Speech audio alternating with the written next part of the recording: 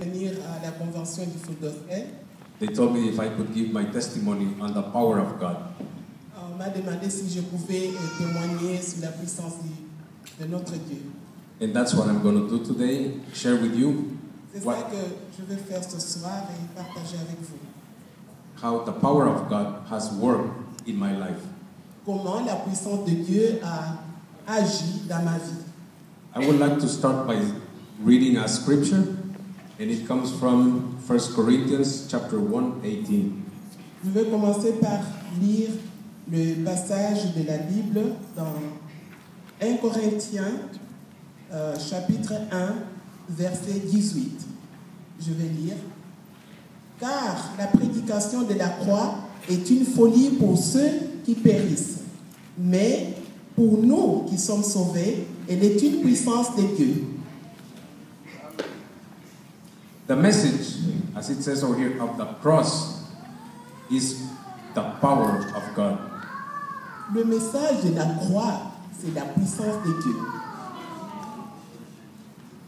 Long time ago, Il y a longtemps, I was a military helicopter pilot. j'étais militaire, pilote d'hélicoptère. I got married, Je me suis marié. and in my country there was a war going on. Il y avait une guerre dans mon pays en ce moment-là. So I was flying, and many times Donc, j'ai volé plusieurs fois. Donc j'ai piloté. and during the time I was flying, almost the helicopter I was flying, Pour la plupart du temps, quand je pilotais l'hélicoptère, almost 100 times we were hit by enemy fire.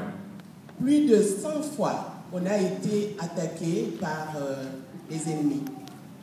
Twice I had a helicopter accident crash, 2 fois, j'ai été dans un accident d'hélicoptère. but my life at that time I was deeply involved in alcohol. Mais à ce moment-là, ma vie était plus dans l'alcool. So I got divorced, Par conséquent, j'ai divorcé and my life continued going into that deep hole.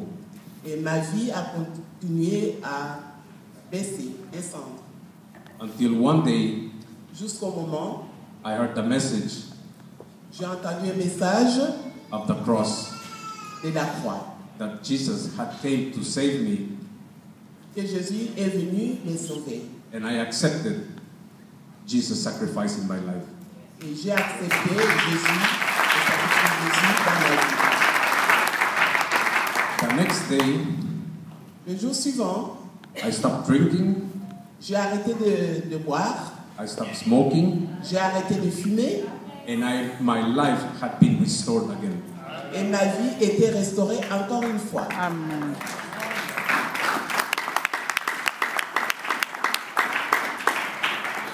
I got married again Je me suis remariée 23 years ago, il y a 23 ans and my life is full of blessings. et ma vie est pleine de bénédictions. So I moved to New York to work with the United Nations, Et puis j'ai déménagé à New York pour travailler avec les Nations Unies. and last year I had the opportunity to come to Congo. Et l'année passée, j'ai